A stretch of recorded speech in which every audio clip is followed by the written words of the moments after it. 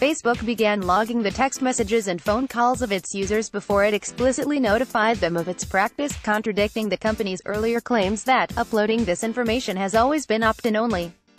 In at least one previous version of the Messenger app, Facebook only told users that the setting would enable them to send and receive SMS in Messenger, and presented the option to users without an obvious way to opt out. The prompt offered a big blue button reading, OK, and a much smaller gray link to Settings. Nowhere in the opt-in dialog was it made clear that text histories would be uploaded to Facebook servers and stored indefinitely. Other users have similarly disputed ever seeing explicit notification from Facebook that their communication logs would be uploaded. Sean Gallagher, a writer for Ars Technica, had never installed Messenger, and maintains that there was never an explicit message requesting access to phone call and SMS data in any version of Facebook he installed, yet discovered that his call metadata had been uploaded. Last week, some Facebook users who were prompted to download their data in advance of deleting their accounts were shocked to find that they contained detailed logs of all calls and SMS messages they had sent with their phones, even if they didn't use Facebook applications to make or receive phone calls or texts. In response, Facebook issued a fact check, in which the company repeatedly noted people have to expressly agree to use this feature, and uploading this information has always been opt-in only. But the vast majority of the post is written in the present tense, and the example disclaimer Facebook posts, which does explicitly say the app will continuously upload your call and text history, was only introduced in 2016, a year after the feature was initially introduced.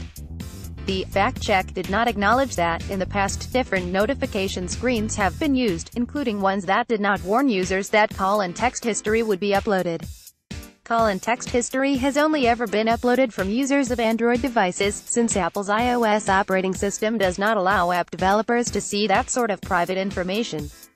Every Android user who did see their communication collected by Facebook has still opted in at least once, however, since they need to give the application permission to access their information.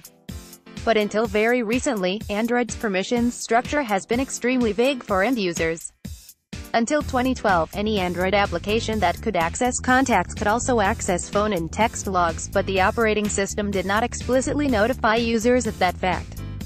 That changed with that year's Jelly Bean release, which updated the dialog to make it clear that both communication history and contacts would be accessible, but didn't let users only grant access to the latter. Rejecting the request meant the apps wouldn't work.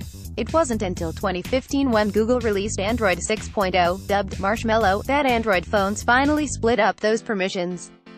That meant users could agree to share contacts, but reject access to their messaging and phone histories. That's the same year Facebook says its apps started collecting this information. But many Android users are not using the latest version of this software and often cannot get it even if they want it. The Guardian asked Facebook whether it stands by its characterization that the surveillance has always been opt-in only, but the company declined to comment, only referring back to the initial fact check. Share your experiences using the encrypted form below. One of our journalists may contact you to discuss